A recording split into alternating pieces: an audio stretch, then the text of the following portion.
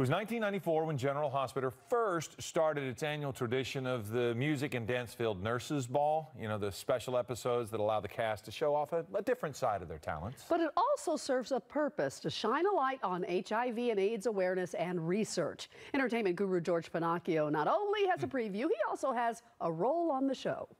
The show's about tradition, and this is one of the best. General Hospital is continuing its long-standing tradition of having the people of Port Charles take part in the annual charity-driven Nurses Ball. It started in 1994, went on hiatus for a few years, and came back to GH in 2013.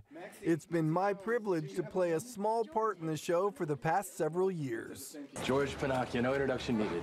George is a huge supporter of the Nurses Ball. He always makes time for us. Well, it's my pleasure. It's so special because when they first talked about bringing it back, I was shocked. Because I thought, done, we did it really well with the quilt and all the different actors that have been performing over the years.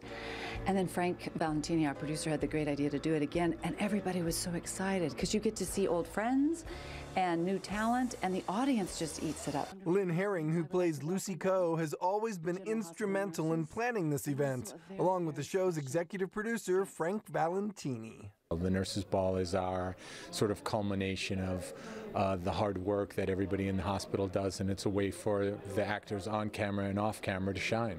Since its inception, the Nurses Ball has been close to the heart of actress Kimberly McCullough because of the important issue at its core, fighting HIV and AIDS. Your character is really symbolic of how far the fight has gone. Yes, and Robin is living her life to the fullest. My character was diagnosed with HIV 20 years ago, and she's now a doctor, a wife, and a mother of two. I feel really honored to still be a part of it, even though I'm not on the show regularly, but to come back and to be able to celebrate with everybody about how far we've come in the fight against HIV and AIDS. The Nurses Ball kicks off today at 2 o'clock right here on ABC 7.